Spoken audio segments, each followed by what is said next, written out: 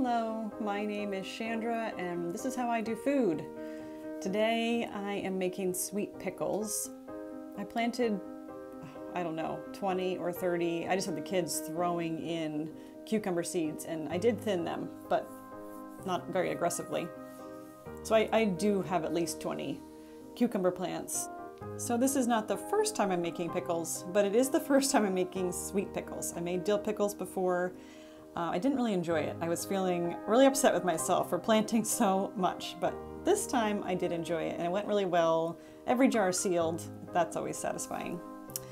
So I'm cutting up a bunch of cucumbers, and when I went in for the onions, I found the kale that I had prepped and gotten ready to make kale chips. So I'm going to quick do that, and if you want to see my kale chips recipe, I will link my previous video below.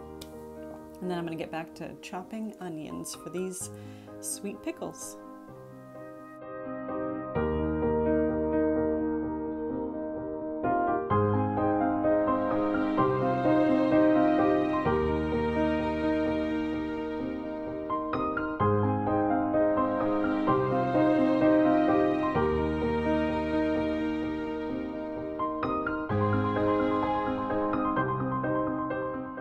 Now I am adding a bunch of salt, and I will fill this up with water and let these cucumbers and onions sit for a couple of hours. I imagine this draws some of the moisture out and maybe helps with crispness of the resulting pickles.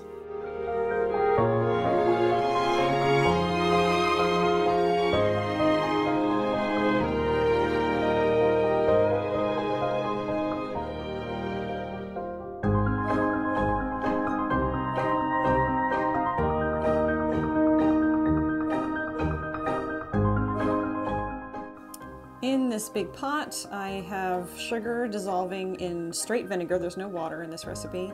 I just added some mustard seeds. Oh, we got some people peeking in. And I will also add turmeric. I'll put the recipe book that I used down below with the title of the recipe for these pickles. It's the Ball Complete Book of Canning. Here's some celery seed.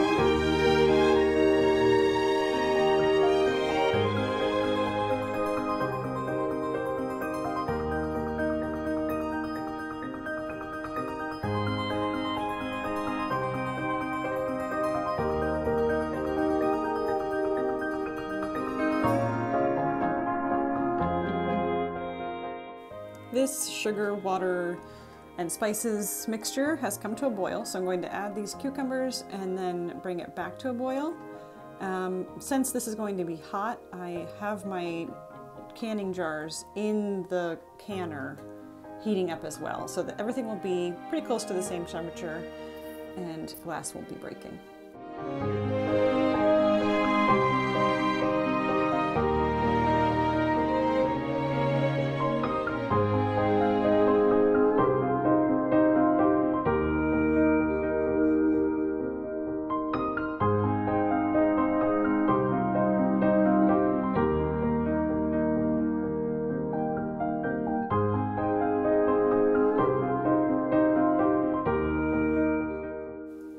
I'm just using a chopstick here to get any bubbles out, and then I will take the liquid from the pot and fill these up to 1/2 inch from the rim.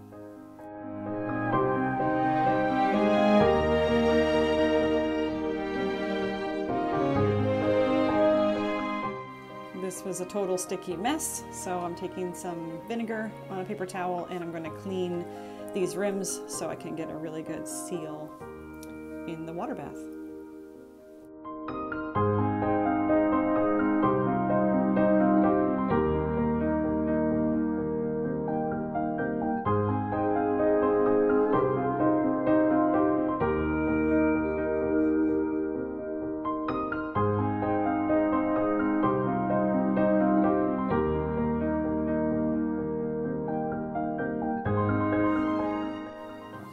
This is my pressure canner, but I'm just using it as a water bath canner. I won't seal the lid.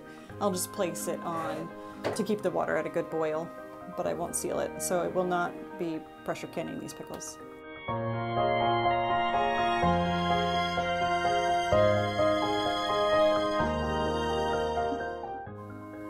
Here come the first round of pickles out of the canner, and I had to do a second round. I only had, I think, 2 or 3, and one of them was a half-pint jar of pickles left, and I did have liquid left with a sugar, water, spices mixture.